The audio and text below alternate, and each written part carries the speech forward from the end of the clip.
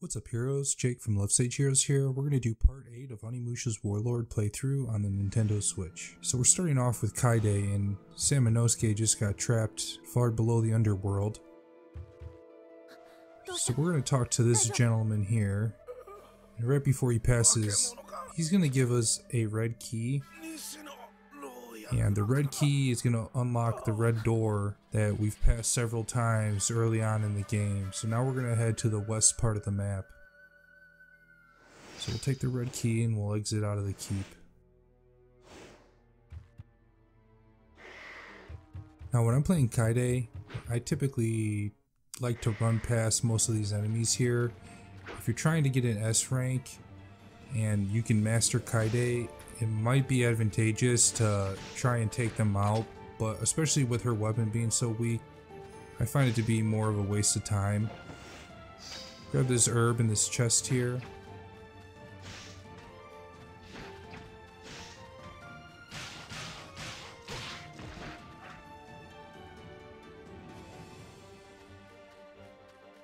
And we'll have to come back to that door. I don't go down the well. Down the well is just the Mothman who unlocks one of the in-game mini-games, so we'll worry about that with Samanosuke later on. Now, I'm thinking this guy gives you something if you can take out those archers up there, but I don't really know how. So I'm going to head far west on the map because I want to grab the cog before I do anything.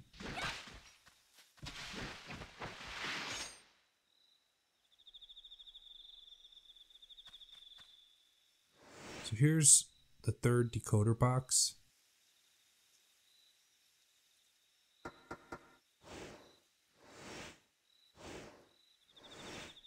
And we're going to complete this so that we can get Magic Jewel. We won't be able to use the Magic Jewel with Carbide, but it'll be there with Samanosuke. They do have a shared inventory. So there's our Magic Jewel.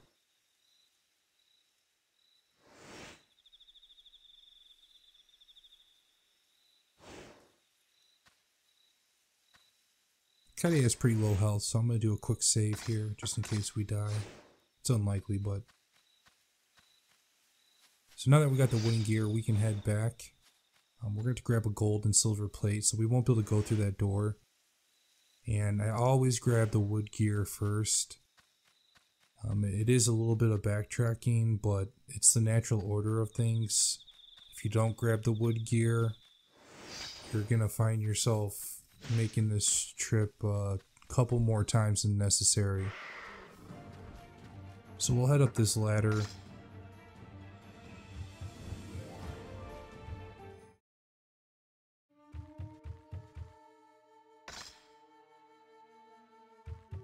And again, we'll come back to open up that door with Samanosuke.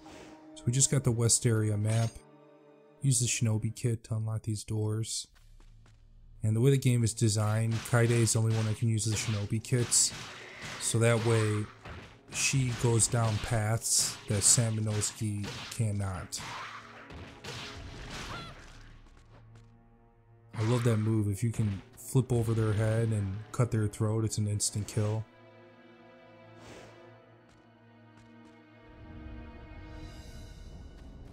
So here's going to take a little bit of finesse.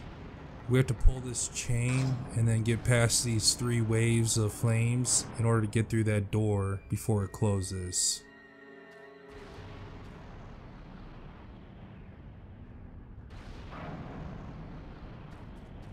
Just missed it. I get tore up by these flames here. I'm gonna pop a herb because I didn't save too recently.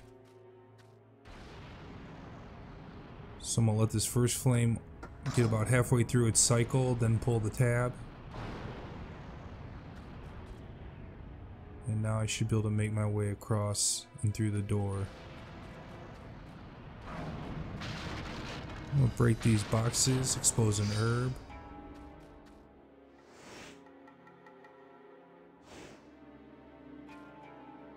And when I pull on this tab, it'll keep the door unlocked and it will shut off the flame traps. So here we get the gold plate, and now the next thing we have to do is get the silver plate.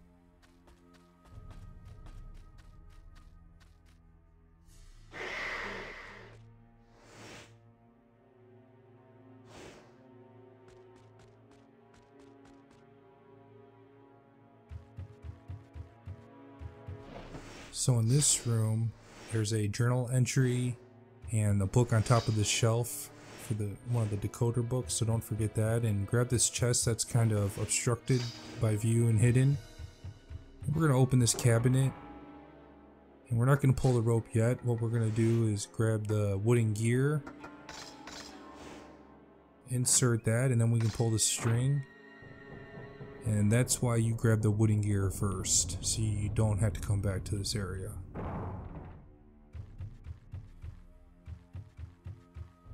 So in this chest we find the silver plate. We'll grab another decoder book, and we're gonna find Fluorite number 8.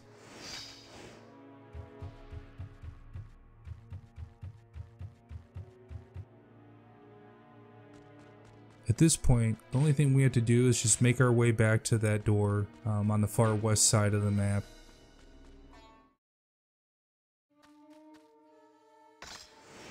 Do a quick save just in case. Go up this ladder. Retrace our steps here.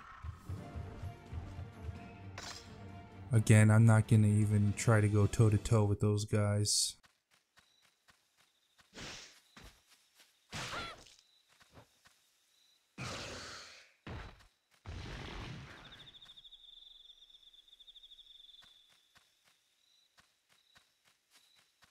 So now just hit start, go to your item, drop the silver plate on the right side. And we're gonna head to the left and rinse and repeat.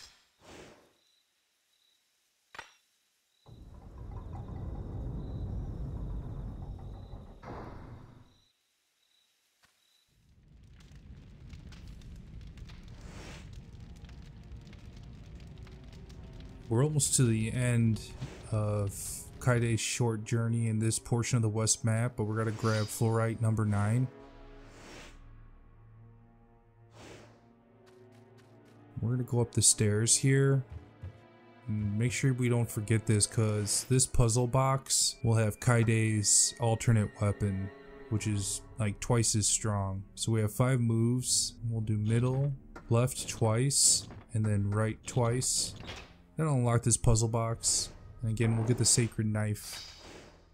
It's the only weapon upgrade for Kaide, so you have to equip it manually. You go to start, highlight your knife, and then just select it.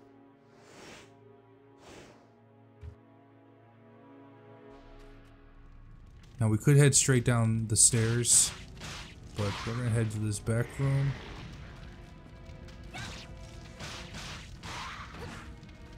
Make sure not to step into the flames. I'm gonna break these pots and we'll get another decoder book.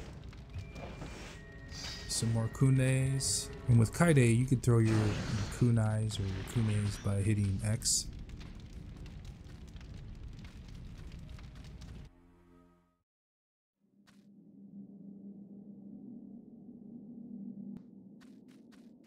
So we'll cut these tentacles, head through this door. And this is going to lead to a short cutscene with Princess Yuki. そこの人。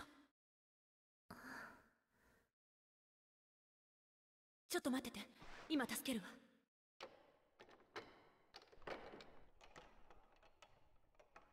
あなた、楓さんね。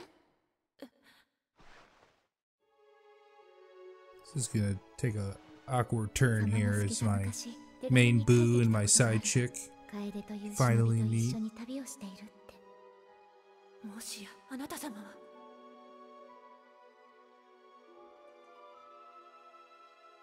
There's a lot of respect going on between these two, or something else.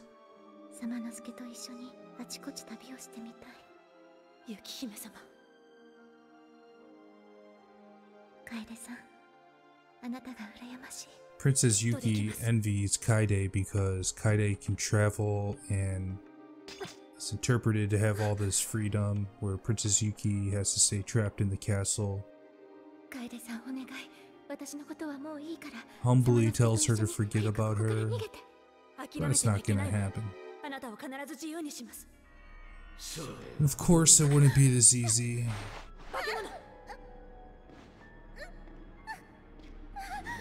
It's really hard to take Shellface Head seriously.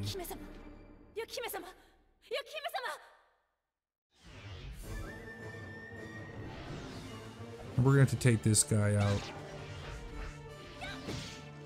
We're going to fight them quite a bit through this last part of the game, and they're pretty obnoxious.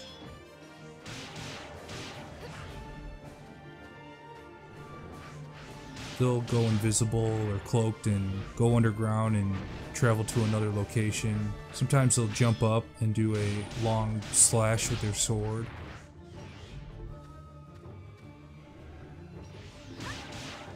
But we cannot progress through that door until we take him out, and this is not a good spot you want to die, so make sure you use any herbs that you feel you need to.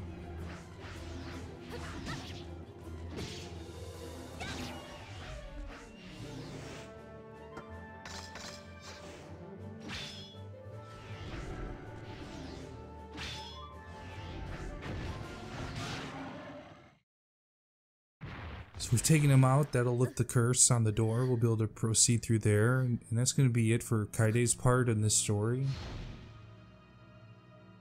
And that's it for part 8 of Onimusha Warlords playthrough. So guys, I'll see you at part 9, and thanks for watching.